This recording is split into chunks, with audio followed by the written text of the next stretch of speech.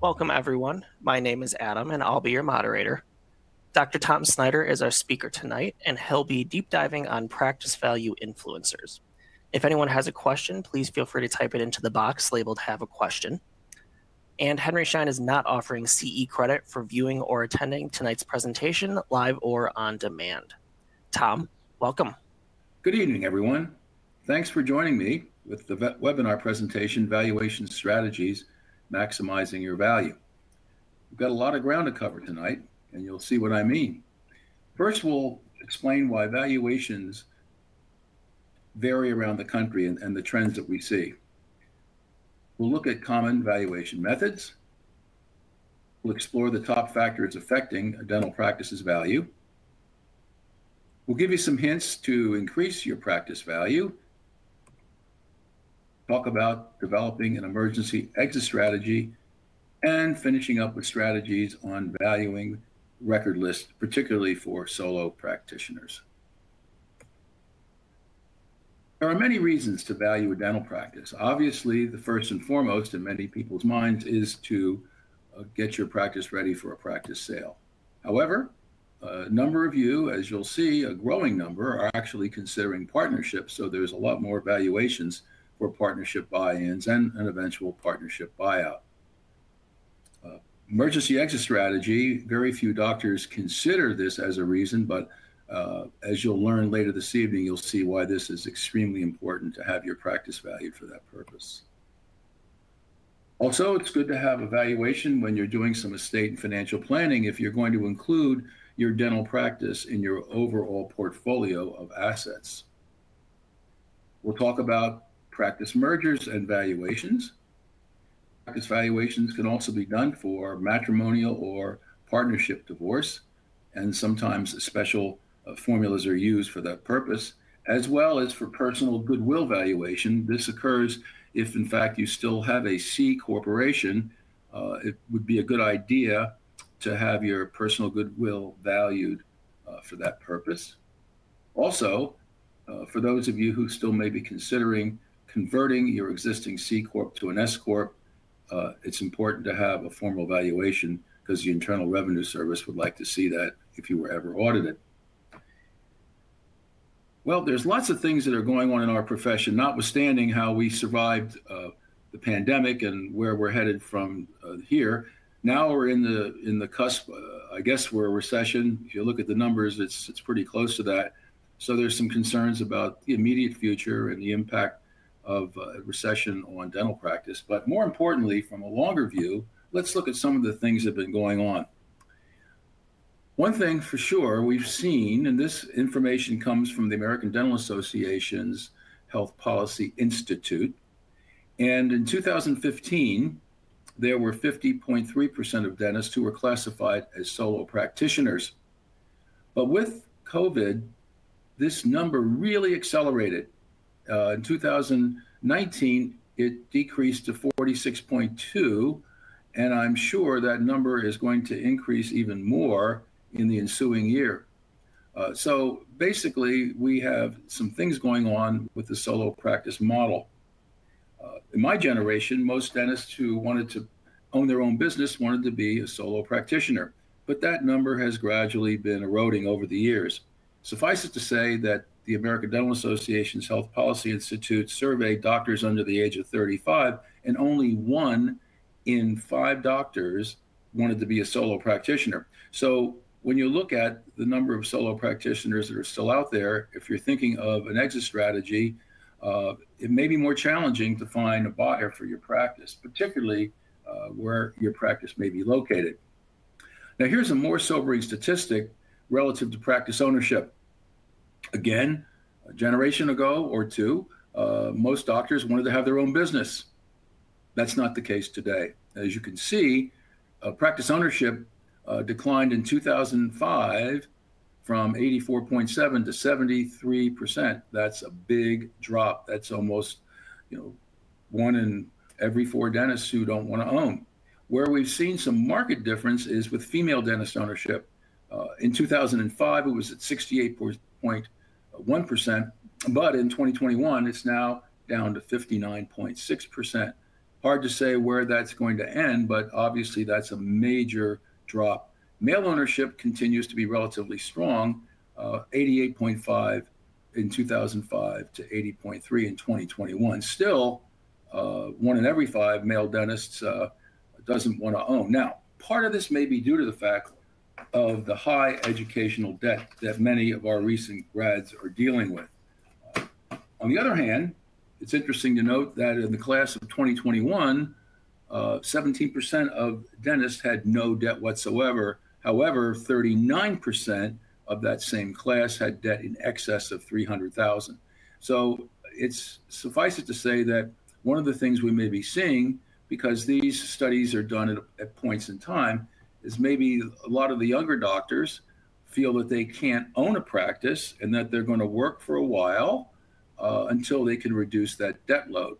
Or conversely, it may be that from the standpoint of career options, not as many doctors want to be entrepreneurs.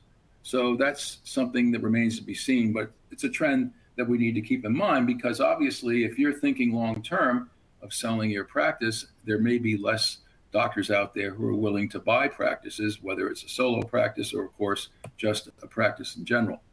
So in this slide, we have an interesting portrayal of age differential. We see that we're about equal with the number of doctors age 65 plus, who obviously are candidates for retirement. On the far right, we see about the equal number of doctors under the age of 35.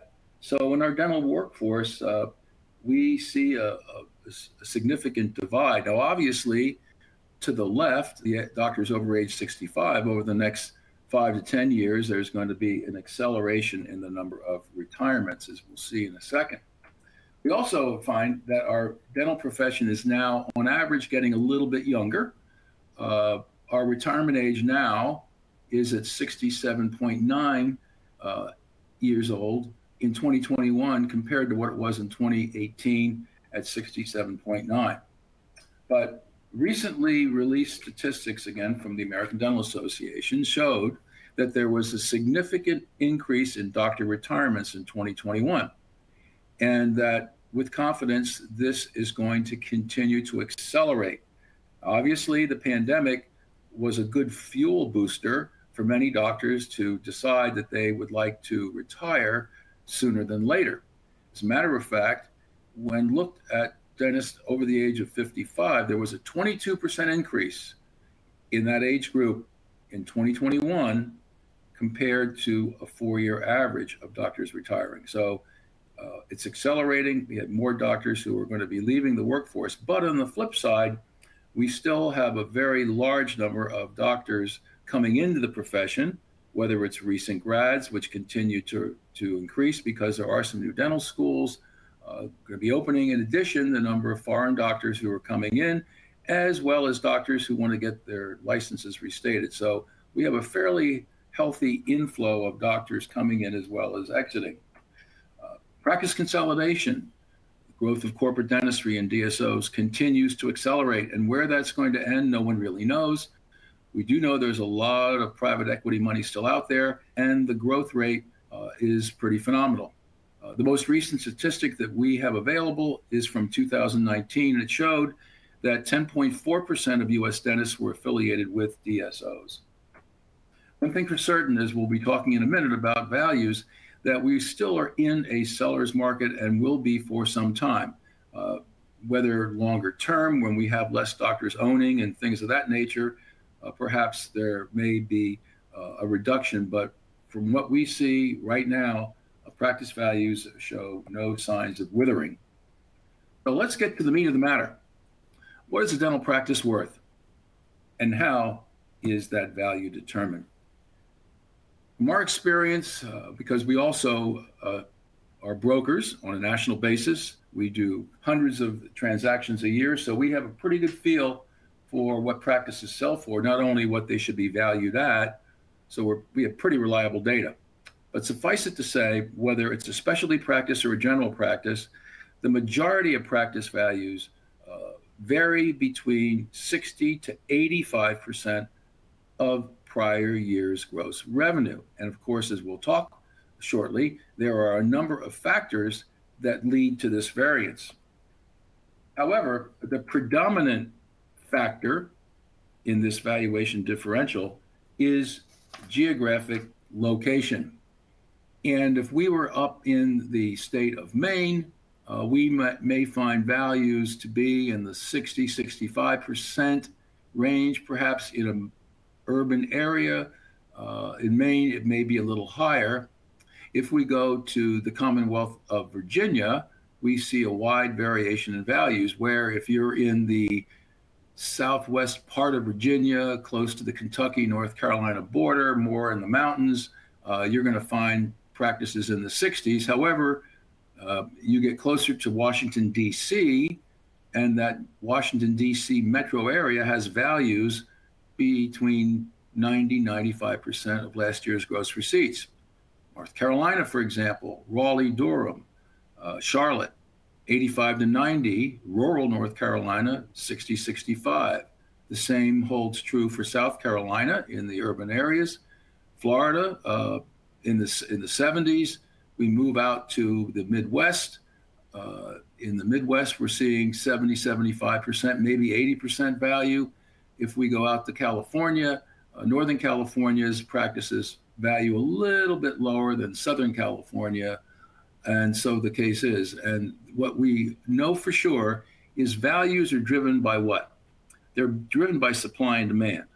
Obviously, practices in rural areas, which are taking a beating as far as value, is only because it's not the practice, it's not the owner, it's the fact there are no dentists who want to live in those areas. Hence why we have variations in value. Where we have population clusters, we find higher values because we have more doctors who want to buy that practice that's on the market, and oftentimes they have a bidding war. So it keeps pushing prices up. In addition to which, we know that in the corporate side, that corporate values are still high. Obviously, if you're comparing what we call a private sale, which is between doctor to doctor, those values that can be commanded by a seller are considerably less than if you were to sell to a DSO or a corporate entity. So hence the valuation variation. I want to discuss a definition right now. It's called transaction value. And this is the value that we use when we value your dental practice. And that simply is the price that the practice assets are likely to bring as a going concern in a particular geographic area. Now, those practice assets are tangible and intangible assets, which we'll cover in a moment. You might find valuation documents that you had maybe prepared where the valuator uses the term fair market value. The problem with fair market value definition is that true definition, which was really instituted by the Internal Revenue Service back in the Prohibition area, is one where we have a hypothetical buyer and a hypothetical seller without any kind of coercion to transact the practice. Well, that's not the case in our dental world when we have a seller who wants to pay us to value their practice because they want a transaction. The same thing, a buyer may want to pay for a valuation for a practice they wish to purchase. So there's no hypothetical buyers and sellers, hence it's a transaction value. Practice values consist of two asset classes.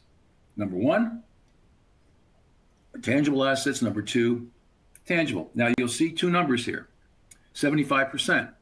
75% relates to a study that I did maybe 7 to 8 years ago, where we looked at hundreds of practice values, and we wanted to determine what percentage of the total value, whether the value was 80% or 70% or 90% of last year's gross receipts, what did the intangible assets consist of? And we found it was around 75%. For tangible assets, 25%. Now, of course, those numbers may change if you have an office with brand new equipment, technology, and if you are a tenant, maybe lots of leasehold build-outs. We've seen that ratio reverse to maybe 60-40, 60% intangible, 40% tangible. By and large, the rule of thumb really is what I just stated. So what are tangible assets? Pretty self-explanatory. Your dental and business equipment, technology, instruments and supplies, and leasehold improvements. I have that asterisk because if you own your property, chances are you may have a separate business entity, and those leaseholds may reside in the tax return for that business entity. That's why it's there. But if you're renting, you're a tenant, leasehold improvements would be included. Now, the intangible assets, the majority of a practice's value, primarily is goodwill. If you're doing a transaction for a retirement or sale, there is a restricted covenant allocation, but that's relatively minimal. And of course, there's an allocation for the patient lists you'll be transferring. And in some cases, particularly multi-office locations and or specialty practices, there is a phone number allocated as well. One thing I want to stress, most dental evaluators subscribe to this exclusion. That is, accounts receivable and cash and liabilities or debt are not included as part of a dental practice's value. So if we value your practice at $800,000, we don't include your accounts receivable, which may theoretically be, let's say, $100,000, and let's say you had $30,000 in cash, excuse me, that would not be included. That would have to be factored in, as well as any liabilities, which would reduce the value if you're going to be transacting equity. So let's talk about some of the common valuation approaches. First is the market approach. And in the market approach, what we're trying to do is determine what does a practice comparably sell for in a particular geographic area. And to that point, we use a method called the guideline transaction method. And as such, we use multiple databases. Predominantly, they are the Goodwill Registry, Pratt's Deal Stats. Deal Stats is the name of the new company, as Pratt's company was sold recently, and it's now called Deal Stats. And of course, our own database, as we sold hundreds and hundreds of practices. So we have lots of data on what practices really transacted at. So that's what it is. It's a comparative situation to give you an idea what it's worth. In fact, this is an excerpt from our actual valuation report. This was a practice in New England where, based on the size of the metropolitan area we're working with, we break it down to the region of the country, as well, in many instances, as to the state, and come up with the variation there on value. Now, I want to digress for a minute to talk about something that one needs to think about, and this is particularly more if some of you folks are thinking of buying a practice and how you'd like that practice value. And the one thing I'm going to caution is that this particular method may give you some false positives. So we're going to talk about the gross revenue multiplier. And what that simply is taking your practice receipts and multiplying it by a percentage to come up with a practice value. So let's see how that might have an impact if you were trying to decide to buy practice A or practice B. And so practice A has gross receipts of $400,000, and we're going to use a multiplier of 70%. So the value of the practice would be $280,000.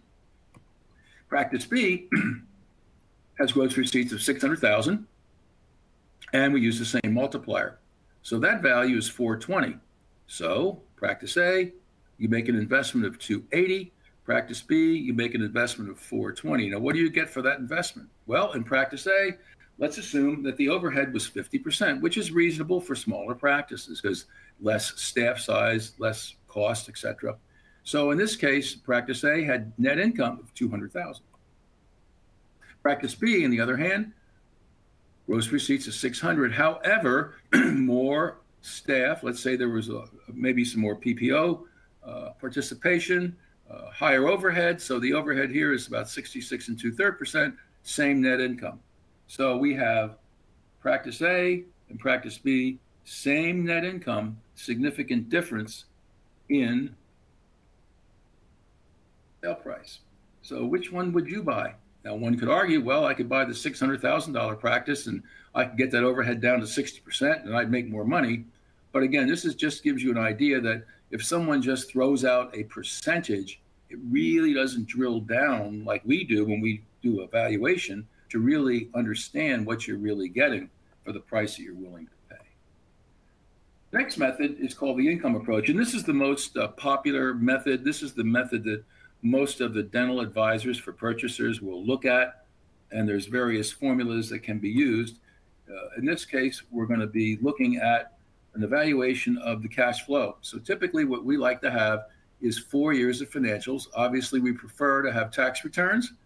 And if the practice does have profit and loss statements, we'd like to have those as well. What valuators do when they look at this information is they normalize certain expenses. And those have to be consistent with national norms and practice historical performance.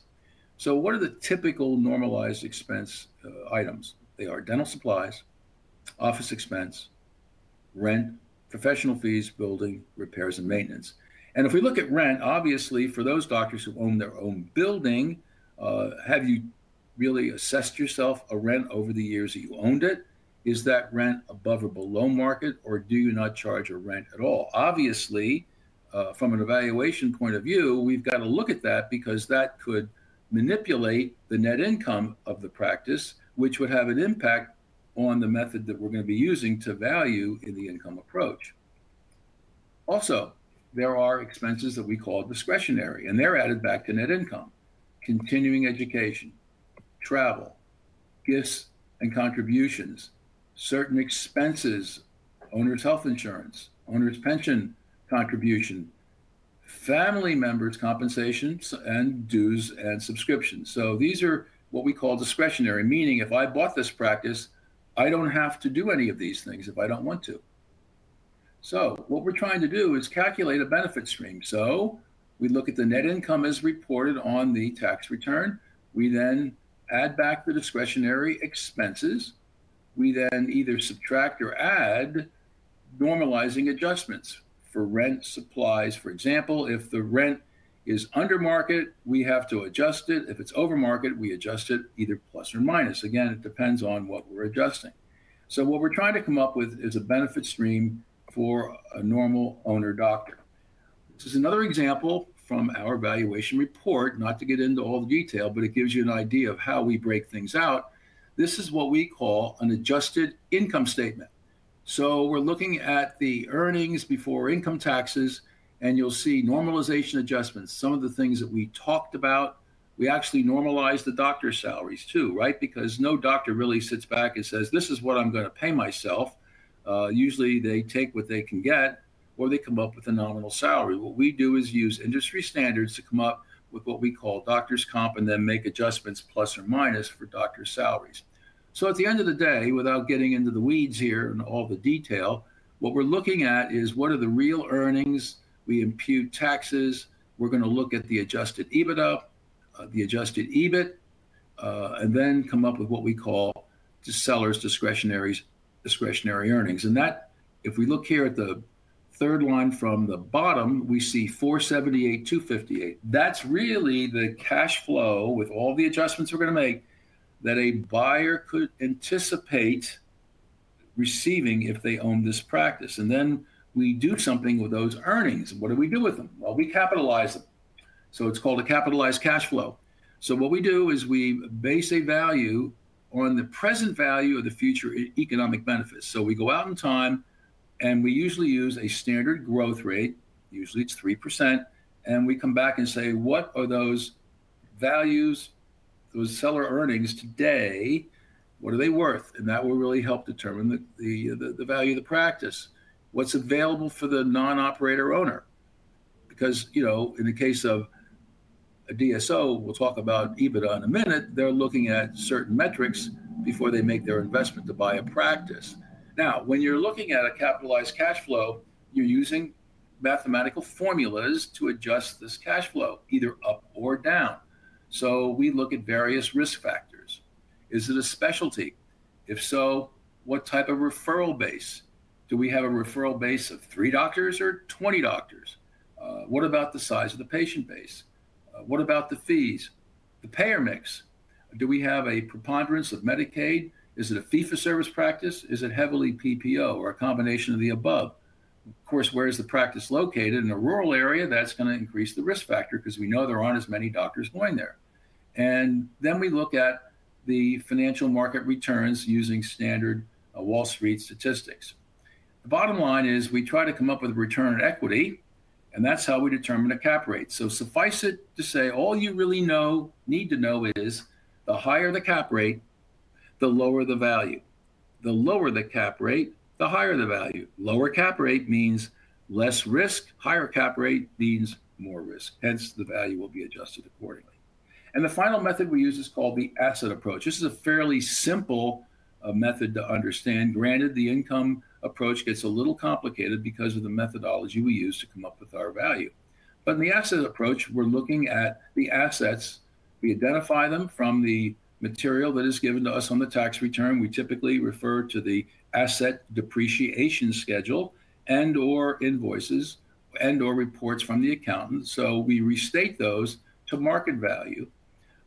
We then know what our tangible assets are worth. We also use some formulas to come up with the market value of supplies and inventory. Now, that takes care of the tangible assets. Intangible assets, again, we're going to look at our practice databases to come up with a percentage of what we think the goodwill is worth, and that will give us a final number. So at the end, we take the value from the guideline transaction, we take the capitalized cash flow method, and we take the asset method, divide them by 3, and that gives us our transaction value for your practice.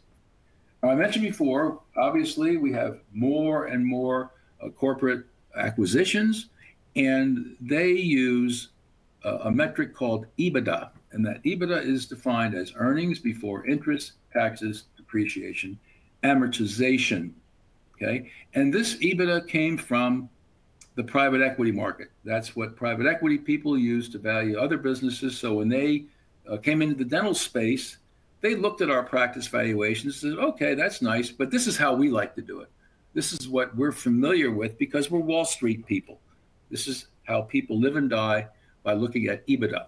That's how they're going to value your practice. So what does that typically mean to you? Well, once EBITDA is calculated, we see for solo general practices, typically you will find your value to be between 3 to 4 times EBITDA. You may get lucky and get a little bit higher if your practice is highly desirable because 3 or 4 DSOs want to set a footprint in your market, but that's usually not the case. What that means to you is you'll receive typically between 75 to 125% of last year's gross receipts. And quite frankly, usually it's in excess of 100%. However, for those of you who've been approached by DSOs know that you usually don't get all of that in cash. Typically, when you do a private sale and get bank financing for the purchaser, you'll get 100% of your value when you sell. That's not necessarily the case with DSOs, so they can afford to pay a higher multiple because they're going to hold back some of that value and ask you to work for a period of time. Again, that's just a personal decision on what you'd like to do with selling your practice. Now, if you look at multiple practices, the numbers get very rich. So we can see 12 times EBITDA or more for those types of practices. So when we calculate EBITDA, even DSOs have a different way of calculating it. What they're going to do is do adjustments like we stated. Sometimes the adjustments may not be the same as we may do as valuators, but suffice it to say they do normalization adjustments.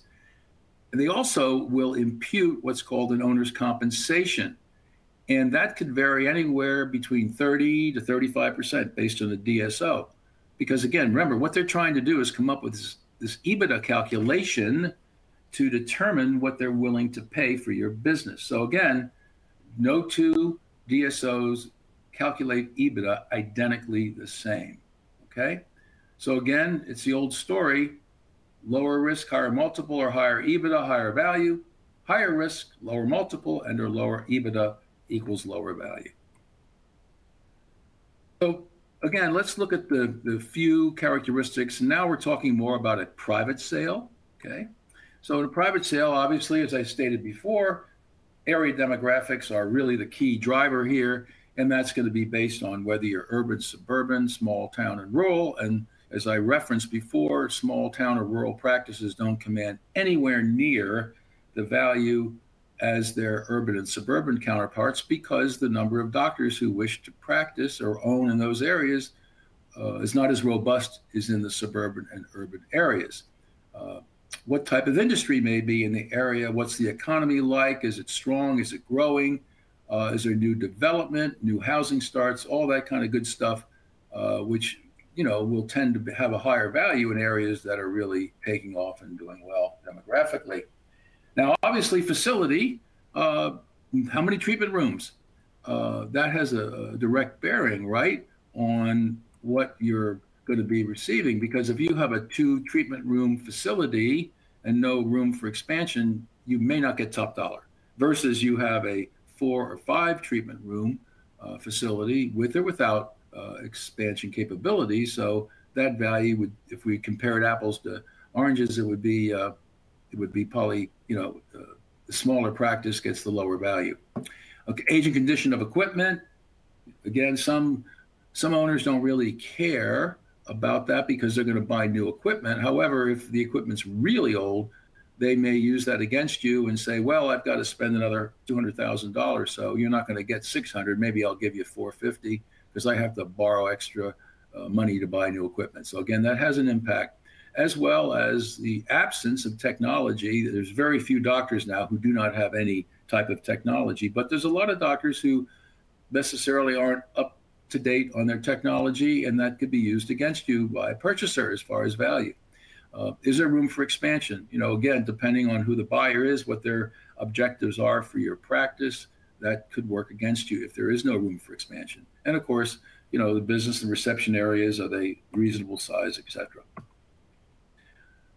Another major contributor is the operating overhead. Obviously, would you rather buy a practice with a 50% operating overhead versus a practice with 70%? Answer is you probably would go for the 50% as long as it's a reasonable practice. Now, not to put down doctors who have high overhead, because if their overhead is high, it doesn't mean they mismanaged their practice. It may well be that they have long-term employees that been with them 20, 25 years. And so they may be on the pension plan, and depending on the type of pension plan, it could be pretty robust. Consequently, oftentimes in high overhead practices, the big driver is staff salaries, which could be 30 to 35%. And in urban areas where we have high occupancy costs, that could drive up the value as well. So it does have an impact on your value. Some other components that affect value are specialty procedures. For example, if you are selling your practice and you do a lot of orthodontic treatment, and if the purchaser does not want to continue that, wants you to finish cases, and the practice is worth $800,000, and maybe you're doing $200,000 in orthodontic services, they may want a discount. Same goes, for example, in sleep medicine. You may be doing that, and depending on the ratio of sleep medicine services to overall service mix, even though your sleep medicine may have been included in the receipts for the valuation, there may be a reduction in price. So again, that's on a case-by-case basis. Now, as I said before, insurance plans could have a deleterious effect on value. Delta Premier, there are a lot of HMOs, Medicaid or Medicare in the practice, could move the needle downward. Staff instability, sometimes that could work against you. Non-transferable telephone number and a website, we've seen that where there might be a slight reduction in value because those assets, which could be very valuable in growing the practice or continuing its growth, are no longer available.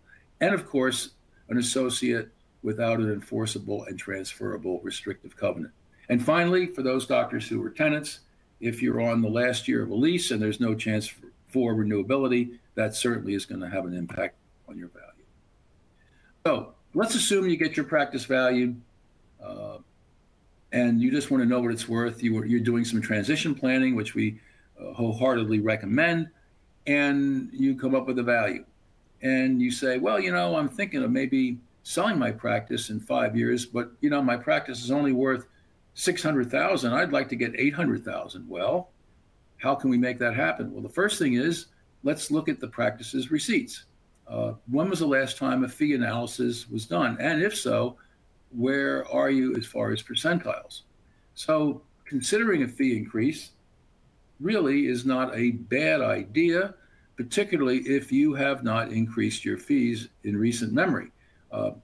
During the pandemic, there were a number of studies done by groups who were surveyed every month, and we always found that 25 to 30% of doctors, as they were coming out of the pandemic, were going to increase their dental fees because of increased costs to operate their practice. So again, we're in a high inflation time, prices are up, so don't not consider a fee increase, because that gives you an immediate increase in top line as well as in the bottom line.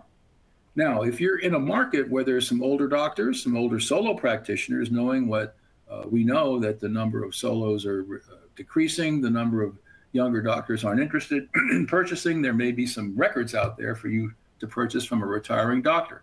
Excuse me, and that may be a great way to increase your top line. How about your hygiene department? If you're a general practitioner, are there opportunities to improve hygiene? You know, looking at your production report, the production report by service mix, and you know, there are many perio-related procedures. And when you have an adult population with periodontal disease, maybe you should consider doing something about that. That's why a lot of times doctors may bring in someone to consult with them to help them enhance their hygiene department, to grow their top line as well as their bottom line. And of course, developing a marketing plan. Maybe you're going to head more towards a social media focus, maybe hire someone to develop a website or enhance your current website. And of course, finally, looking at your service mix, can new services be added? And maybe if you're considering bringing in an associate, that may be one of the reasons to bring an associate in, so they could provide services that you are now routinely referring out to area specialists. So let's look at the facility. What things could we do there? Have your staff take a walkthrough and tell them to give you an honest assessment. If they were a patient, how would they rate your practice as far as comfort, up-to-date furniture? How about paint?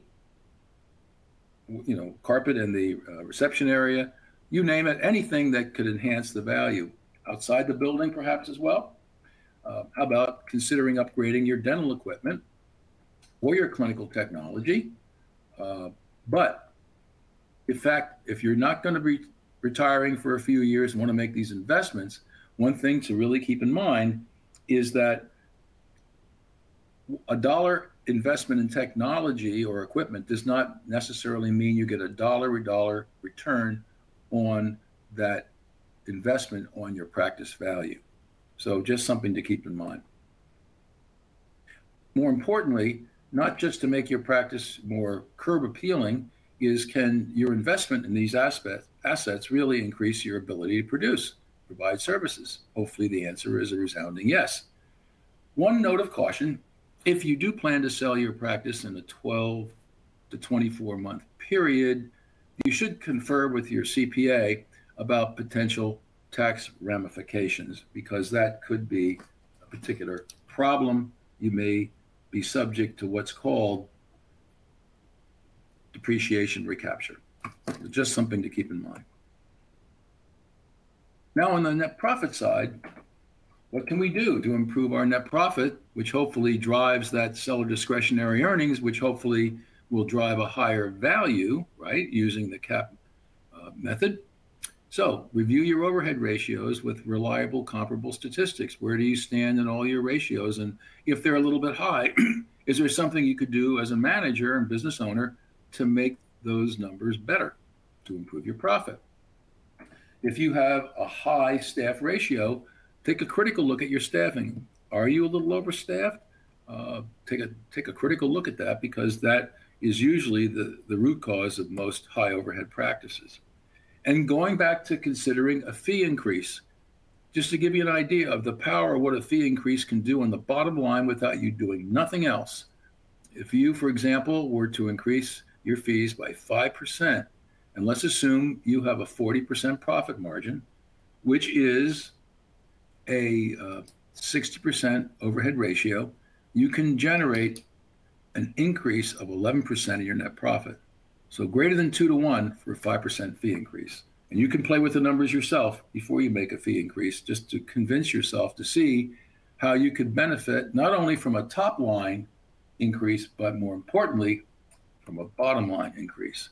And finally, if you have lots of PPOs, do a critical look at your PPO performance and maybe start weeding out those lower performing PPOs, which are really not benefiting your practice.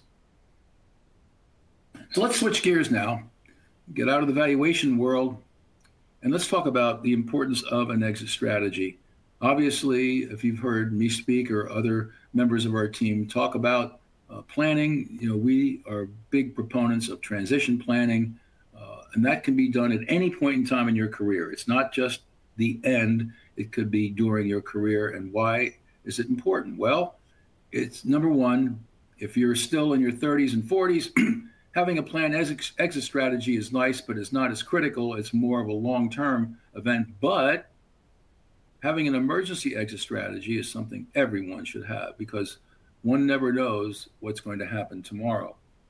And unfortunately, in the business that we're in, we get many phone calls from doctors who unfortunately are ill and they have to sell. They can't return to their practice. And of course, we get cases where doctors pass suddenly, and we have to work with the survivors to try to sell that practice. And so I don't know if you're aware of this, but only 30% of practices for sell if a doctor dies and within 90 days. So obviously, depending on what type of practice, was it a specialty practice? Was it a general practice? Did the practice stay open? Was the hygienist still employed? Were there at least procedures being done? Was there a locum tenens doctor coming in to help keep the practice alive? Or did the doctor pass away and the doors were shut and nothing happened? That's where we see dramatic decreases. And of course, we find that only an additional 10% will sell after 90 days. So it's an obvious fact, the longer that practice stays closed, the chances of that practice getting any value is almost nil. So we find that 60% of practices do not sell at all if the practice is delayed more than 90 days. So pretty sobering statistic, but let's be positive and see what we can do proactively. So what we heartily recommend for anybody on this webinar, whether you owned a practice for 5 years, 10 years, 20, 30 or more, and you're not ready to retire, we understand that, but at least get your practice valued and have a letter of instruction prepared. And what that is a list of items that you need to have done by your representatives, whether it's a broker or someone else, to take care of things. And we'll talk about this, how you can get this letter of instruction in a minute, but it's a detailed worksheet that you fill out and give it to your spouse and your advisor. So in the unlikely event something happens to you, that an action plan can be taken into effect immediately, because that's what you have to do, particularly when the doctor has passed away. You've got to get on it, and at a very difficult time, of course, but we need to get that going. So my question is, do you have an emergency exit strategy? And if so, why not? So for those solo practitioners, obviously we mentioned there's a lot of things going on. There's going to be a lot less buyers out there. But there are opportunities where you may not be able to sell your practice as what we call a going concern, meaning at your current location with your equipment, but you may be able to find a doctor in your community who needs to bring an associate in, or has an associate, wants to become a partner, or a doctor who just wants to increase their receipts, like we mentioned earlier.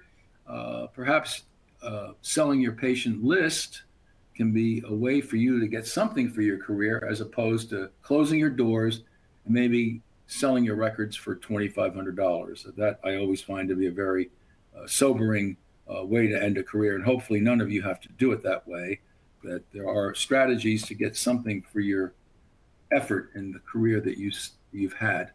So let's look at two ways to do it. One is called a production or revenue acquisition valuation method. And in this particular case, what we're going to do is have the buyer pay you a fixed percentage of practice receipts from any of your patients. Typically, we see if it's a 2-year payout period, 25%, 3-year period, 20%. Now, obviously, these percentages are percentages we prefer to get, but not all buyers might not want to be as generous. So now that's something you have to negotiate the percentage, but at least have it over a period of time. And obviously, the longer the period of time, the lower the percentage. So typically, in this type of method, who's taking the risk? The seller is, right? If you're going to be waiting for your money over a period of time, you're taking the risk. So we at least would like you to receive an initial down payment. And then what we try to do is get you 75% of the weighted average revenue over the last 3 years. So you may say, why should I pay 75% for this doctor whose records I'm buying? Because remember, it only is 75% if all the patients come through the door in the prescribed period. And I haven't seen a doctor yet who buys records who hasn't really done very well in terms of how they've taken those patients and made them better patients, maybe better treatment acceptance, application of technology, hygiene, you name it. It's a rare day that we've seen a record acquisition go bust. Usually they're pretty darn good for buyers. So in this case, that's why we use that 75% ratio. We try to get that for our clients. Payments are usually made on a quarterly basis, and the payments really don't start till after the down payment has been earned. So for example, if I give you $25,000 as the seller, there's got to be $25,000 in collectible receipts based on the percentage you're going to receive. Once that's paid, then you start getting real money from the balance, okay?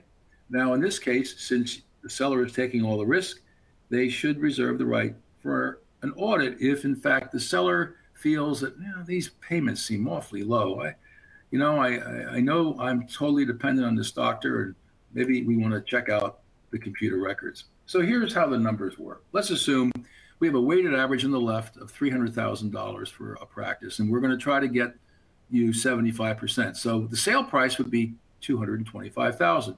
And we're going to use a 3-year term and a 20% payout. We're going to request a down payment of $25,000. So now let's look at year one. Well, in year one, the practice did $360,000. Not surprising if the patients do come to the new location. Now, you're probably doing the math in your head saying, well, wait a minute, there's only $47,000. Yeah, but what about the $25,000 down payment? So that has to be part of that first year payout. So in year two, the practice jumps to $400,000. So 20% is $80,000.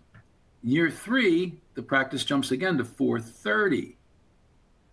Okay, and that equals $73,000. Now, 20% of that would be $86,000. But in this case, when the sale price is met, whatever year it is, the payments stop. So that's what happened. So the $225,000 was realized in year three, not at the end of the year, but sometime probably in the third quarter, and no more payments were made to the seller.